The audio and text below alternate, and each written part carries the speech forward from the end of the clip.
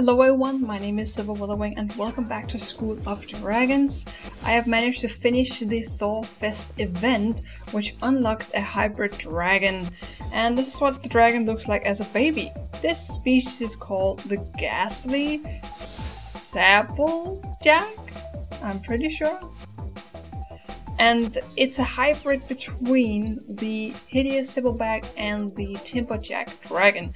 Some interesting dragons to combine, but nonetheless, this is the result of that. So this is a very special dragon. It's a hybrid. We don't have too many of these in game yet, so it's always an event when these show up. So we're gonna try to level this little guy up and see what the larger form looks like. That's where it really gets interesting. Is your dragon ready to grow? Yes. Whoa! Alright, let's flick through some of the color options and see the different rarities of color that this dragon can have. I kind of like the green because it's like it works well for this, like a silverback type dragon, but I'm not so sure if I want to do it for this guy. I want it to be something unique and cool. The white comes across pretty nice on this guy, and the black is also a good choice. Looks creepy. But yeah, I was going for something purple. So here we have the mighty Ghastly Zapplejack.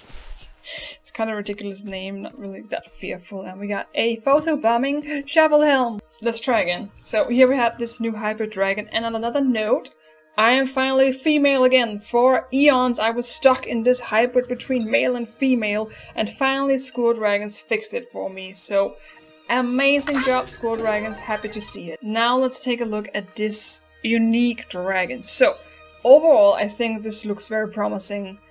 My one concern is that the eyes... I wish that the pupils were a little bit wider so the dragon would have more personality, where now it's just like a pale eye with like one line that's like at the bottom eyelid. So it doesn't have a lot of personality in its face, which is a shame. It's otherwise a decent looking creature, but it just lacks personality. And it's important that these dragons have that so you can attach to them. Because if you look at this face, let's just look at the face at first. There's not much emotion going on there, and I draw the reference from the other How to Train a Dragon game, Titan of Rising, where these dragons are very alive and very, very vivid dragons, where this guy looks kind of soulless. But I still think that the head is overall good, the mold is overall nice, the flat head, I like that. I think it looks like a little bit of a bill almost, like a platypus or shovel or something like that. I kind of think it works for the dragon, being a hybrid and all. We have these large horns, very thick horns on this guy, and then these 4 kind of flat small nubs on his cheeks, which is from the silverback obviously, and the horns I think is kind of like a mix because they're very thick, but they're kind of the shape of a Timberjack's horns. I think that apart from the eyes, the head works very well. I like the massive amount of teeth that we have going on, and again this flat, very, very wide, almost alligator-like mouth. And the strong horn, I actually think the nose is kind of cute, a little strong horn on him. He has the classic silverback spikes that goes down his overall body, down the neck, and then they kind of join in on the back, which is how the silverback gets its name, that it can kind of go together and zip these spikes shut. It's part of the reason why it's called what it is. And then it has this long tail. I think the silverback has 2 tails, where this guy only has 1, similar to the Timberjack. So that's a nice detail with 2 heads and then 1 tail. The wings are very wide, similar to a Timberjack. And I love that they included the wings to be specifically more Timberjack than Hideous Zippleback, because the Timberjack has beautiful and gorgeous wings, so it's really cool to see that on a dragon that also has legs, because the Timberjack is limbless apart from its dragon wings, what am I saying? The legs are somewhat short, but strong enough to make it believable, I would say, because they have this strong angle, like we see with a lot of the dragon species, the Night Fury included, and also the Silverback. And then it's got these classic Hideous Zippleback claws, which looks great and looks very stable for, you know, walking around. Looks like a very stable dragon with these 4 strong legs. Let's try moving around a bit with this Zapplejack. Oh my god, that is so clumsy. Ooh, those legs, man. Those legs, he's just strutting his stuff. Look at him go! Okay, I don't know if I like it or if I hate it. Wow. Okay, so he's very stiff in his movements, in the limbs, I would say. Very like straight paw going up and down. There's not much movement in the feet itself. I kind of think it fits this guy somewhat. Look at his head like wiggle back and forth as well. Interesting, interesting. I don't think it's dreadful because the dragon is, I imagine, heavy. And you know, two heads controlling everything, it would make you kind of stiff around the joints, wouldn't it? I don't know. But yeah, a bit of a stiff movement there. I don't think it's a deal breaker though. I don't think it's that dreadful, but it's not the best either. Get a bit of idea of what the flying looks like. Looks promising to fly. Before we try it out, I want to shoot with this guy and see what his fire looks like. Let's try to shoot. Okay. So somewhat similar to the Zippleback, the dragon joins his head closer together and then shoots in unison. I'm not sure if it has the same, like, one head is gas and the other is fire, because it kind of looks like they're both just, you know, letting out an explosion, which I can get behind, because again, it's a hybrid. I think it looks overall pretty good. It's a very, like, a strong mixture of red, almost purplish, just right when it comes out, and then this green mix into it. It's very bright pink, and then into a red, and then into a green, and a yellow, of course. So, not too bad on the fireball. I think it's very, very mesmerizing to look at. Alright, let's take this beauty in the sky, shall we? Oh my god, this is walking. Okay! Wow. Those wings are beautifully flapping, and I forgot that I am a teen dragon, so I can't fly. I'm no idea where I'm going! I'm gonna crash! Mayday! Alright, let's try again. Now we have a fully adult hybrid Ghastly Zapplejack dragon. Alright, so I think the flying looks impressive. We got these amazing large wings, the Timberjack classic wings, carrying this dragon through the air. And we got the legs very, very close to the body, which I love because it creates a streamlined dragon, which is always very enjoyable to see. We got a slight movement in the heads and the neck, and the tail is also swaying up and down. I like the flying. The heads move very well. Like they're going through the currents, the air currents, and just, you know, enjoying the ride. So I think this flight is pretty good. As we speed up, we get more powerful wing strokes, and overall natural up and down in the body, neck, and tail. The tail is a bit stiff near the root of the tail. Not much movement there, but the tip is very, very vigorous and moving up and down. So I like the flying. I think it's cool. Again, it's a heavy dragon, two-headed, very large wings, so it's probably limited how much friction and movement we would get in a body like this. That's how I imagine it, at least. Alright, not bad. I love these wings. They're very large and just satisfying to look at. I like the little head. I love the little head. I really wish the eyes were more present.